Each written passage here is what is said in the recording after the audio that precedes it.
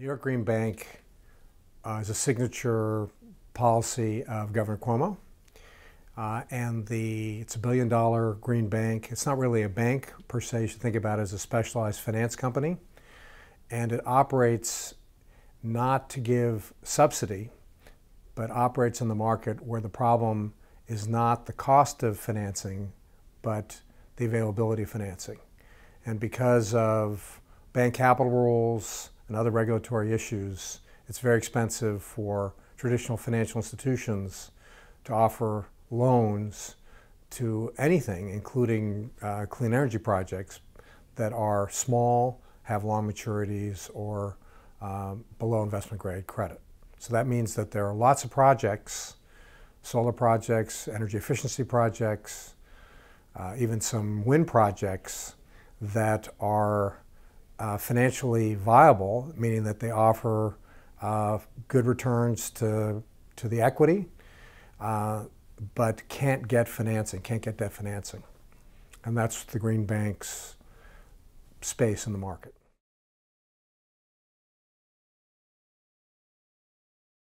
The Green Bank was announced about 5.5 years ago, and it's been in operation for coming up on 4 years. And the Green Bank has now extended over $500 million in credit. And we believe that that's been leveraged more than 3 times for projects that are in New York. The source of funding comes from New York utility customers, so the projects have to be funded in New York, and so this means that over $1.5 billion of projects in New York that would not have otherwise happened without the Green Bank.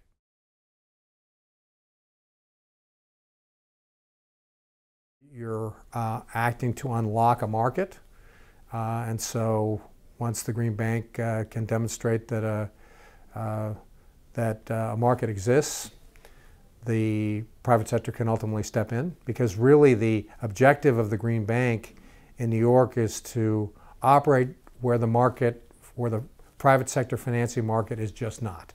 What we say, one standard deviation away from where private sector financing markets exist.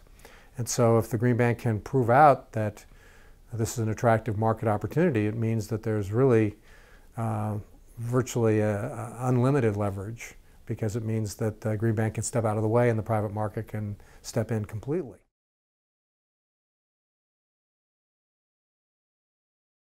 The challenge is that there are not enough projects that are of scale to attract institutional capital.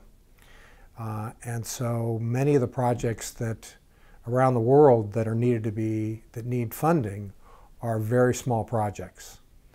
But even in the United States, if an institutional investor went to an institutional investor and said, how about investing a few $100 million into a portfolio of energy efficiency projects, the investor would say, well, at the right return, that sounds fantastic. The challenge is that it's very difficult to find hundreds of millions of dollars of energy efficiency projects that are structured in a way where one would look the same as another.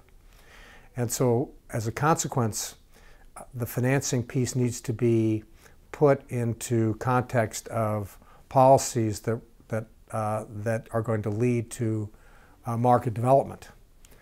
Because if we can have market development or policies that encourage more projects, then that means that together with entities like a Green Bank that can help aggregate smaller projects and provide financing, then we can solve both parts of the problem.